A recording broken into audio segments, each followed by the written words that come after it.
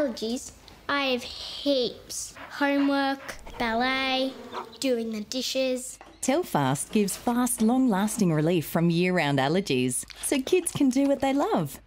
And the dishes. This weather report brought to you by Telfast. Don't delay. Keep sneezing at bay. Nothing beats Telfast. Now available at Chemist Warehouse. If the end of summer has you dreaming of your next getaway, this could be your incentive. Virgin Australia has launched sales this Leap Day with one-way fares from Brisbane to Sydney for $55 and to Uluru for $89. If you're wanting to jet off overseas, a flight to Fiji from Brisbane will cost less than $500, while jetting across the ditch to Queenstown will set you back $265. Not bad. Let's take a look at some of the stories coming up at 6. Exclusive video of a southeast ambulance being attacked by car thieves. Paramedics forced to abandon saving lives to seek police protection. Fire danger, common household power tool exploding without warning. Save hundreds on your power bill instantly. New 10-second check.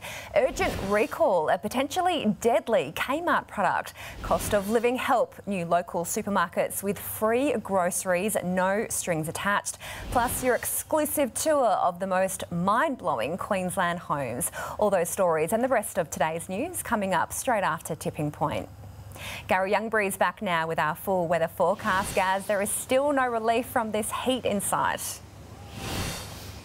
Oh, no, Dom. In fact, things are going to get worse before we see any improvement. Temperatures are set to soar about 7 degrees up on average over the next couple of days for March. There is a bit of a southerly coming early next week, and that should relax daytime temperatures back into the high 20s where they belong for this time of the year. A couple of showers and storms in the outlook as well. We'll get to that in just a moment. Let's check temperatures over southeast Queensland today, the last day of summer, and it was a hot one. 30 degrees plus across the suburbs, 35 was the maximum today. That was recorded in Oakey. 34 in Warwick, 33 Greenbank, 32 for Ipswich, Archerfield, Bow Desert and Gatton, 31 in Brisbane and 30 for Redcliffe and the Sunshine Coast. To the weather map, widespread showers and thunderstorms across northern Australia with some heavy falls likely. A few showers and storms over the southern latitudes with gusty winds for Tasmania's west coast. Interstate, the major centres, sunny and hot in Perth. Partly cloudy and mid-20s for Melbourne and Hobart. Canberra 32 degrees tomorrow, showers and storms for Darwin and also in Alice Springs. Queensland looking at a few showers for Cairns, then mostly sunny. We're looking at low 30s around Townsville and Mackay. Mostly sunny and hot in the Capricornia, Wide Bay and Burnett with low to even mid-30s. Inland mostly sunny and hot with high 30s. The chance of a shower around Mount Isa, but not for Longreach and Roma.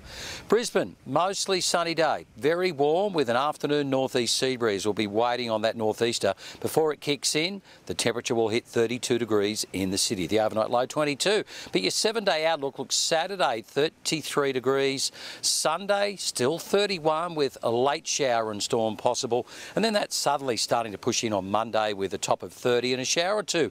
Tuesday back to 29 and just a possible shower. So still a few days of this heat and humidity, Dom. Oh, not good to hear. Thank you, Gaz. Well, that is our afternoon news for this Thursday. Thank you for your company. I'm Dominique Loudon. I'll see you next time. Our players will need to outsmart each other and the machine to make those counters fall.